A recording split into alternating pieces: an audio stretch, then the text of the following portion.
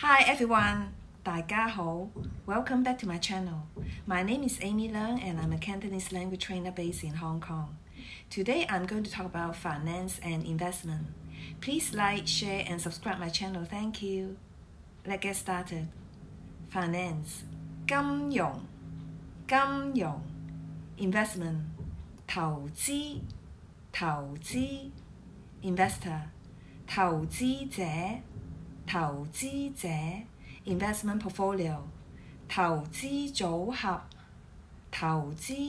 合 Investment advisor, 投資顧問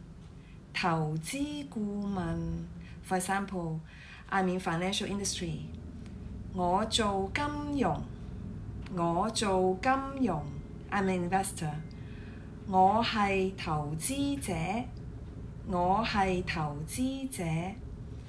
I'm an investment advisor. 我係投資顧